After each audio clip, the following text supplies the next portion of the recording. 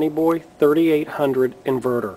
SunnyBoy web box for internet monitoring. In this shot you see the AC and DC disconnects.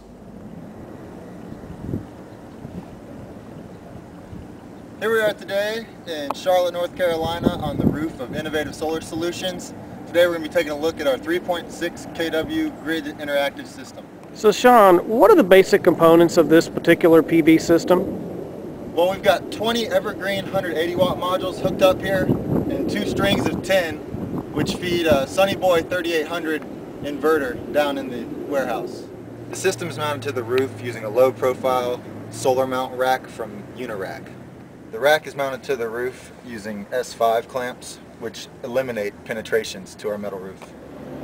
Here you can see a main grounding conductor of the system and the racking.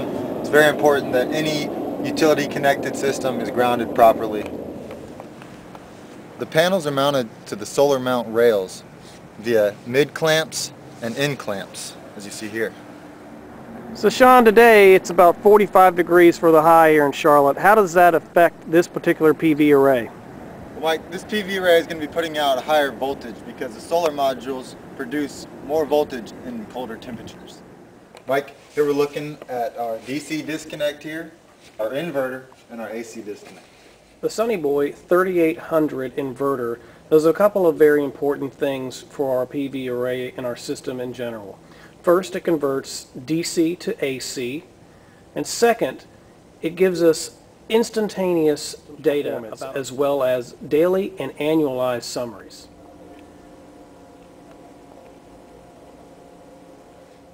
Even at 2 o'clock in the afternoon, the system is still putting out 3,174 watts. To date, we've saved 452.21 pounds of CO2.